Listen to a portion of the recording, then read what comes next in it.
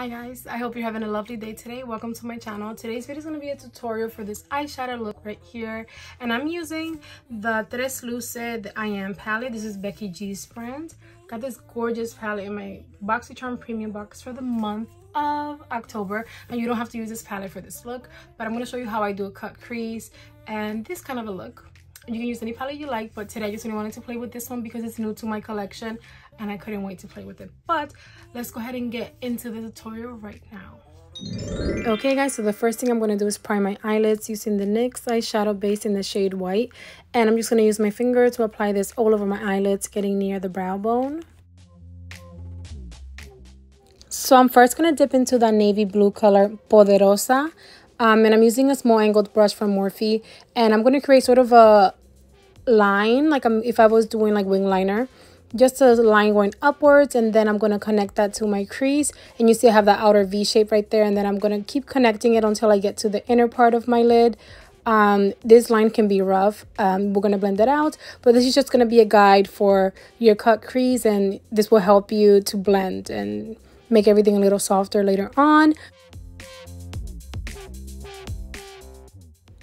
Now I'm going to use this small brush to blend. There's no shadow on it, and I'm very gently just cleaning up that line. I'm not like being rough or trying to move the shadow too much. I'm just trying to make that line a little thicker and a little cleaner, making sure that everything is nice and saturated evenly. And yeah, I like it so far. But now I'm going to take another brush, and this is another like blending style brush. This is a Morphe M574 brush, and I dipped into that blue color Mar. And now I'm blending. So I'm placing this right where that navy blue color ends, and I'm focusing it on the outer part of my lid, and whatever's left over I'll drag towards the front. But I want most of this shadow to be on the outer part just because I like the way that it looks, the whole contrast that it gives. Now I'm going to clean my my lid using some micellar water and a Q-tip. I'm just going to remove any of the blue shadow. And now to cut my crease, I'm using this flat lid brush, and I'm going to use my base. You can use anything that you like that will lighten your eye and give you the best contrast between your crease and your lid. So I'm using the tip of this very flat brush to just go right before that line starts on my crease and make as smooth of a line as you can get it to be. At first, it might not be as smooth. Mine is not always the smoothest at first, but you take your time. And then once you have a nice and smooth line, you can fill in the rest of your eye and apply whatever shadow you want on your lid to get a nice contrast between your lid and your crease. But any kind of small, flat lid brush will really help you with this process. And I'm just going to fill in with that base all over my eye wherever I cut it. And I'm going to try that green shadow Hustle. I did spray my brush with some setting spray to attempt to get it to be a little bit more intense, but it turned out to be a little muddy, which I don't know if it was the setting spray or just this shadow is not as bright as I expected it to be. But either way, I'm going to work with it. I applied it to the rest of my lid, and I let it go and decided to go ahead and use another shimmer on top of it, which is that gold shimmer called Vibrant. And placing this on top of this, I think, made the perfect combination for me because the gold is beautiful,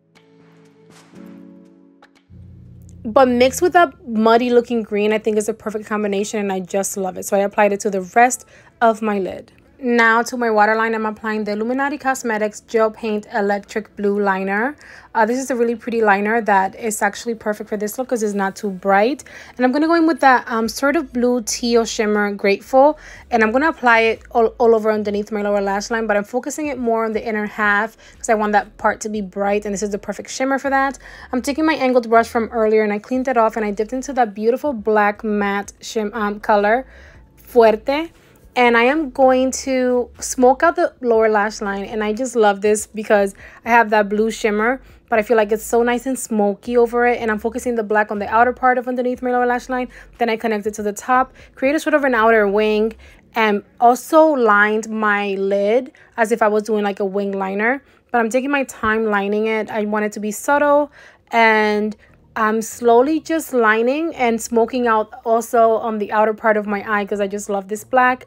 And with whatever excess I have on my brush, I'm going to drag into my crease to create a very nice contrast.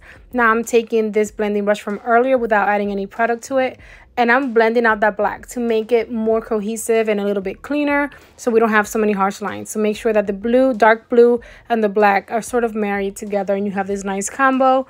going on, and I just really liked it. I was not expecting to choose this color, but I feel like it worked out in the end.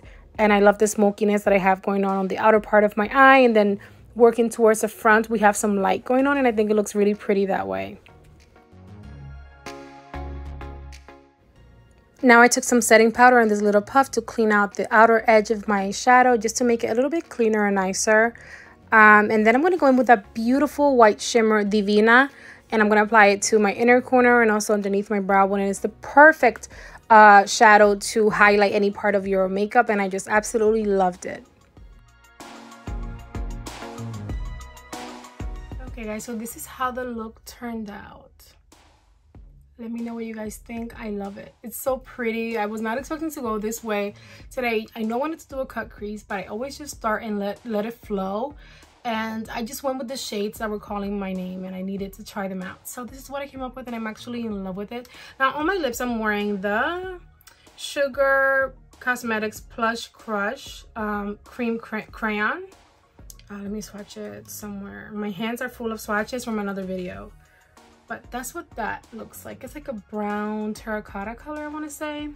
And then for gloss, I'm using the Nabla Cosmetics Shine Theory Lip Gloss in RSVP. What a pretty gloss. Look at that. I just wanted to do something kind of brown, but that wouldn't call it too much attention, because I really want the focus to be the eyes. But that's what I'm wearing on my lips. And overall, I really like this palette. I love this look. Really beautiful look. I hope that you guys enjoyed it. If you guys did, please let me know in the comments, and also give this video a big thumbs up for me. Don't forget to subscribe before you go, and I will see you guys in my next video. Enjoy the rest of your day, guys. Bye. Mwah.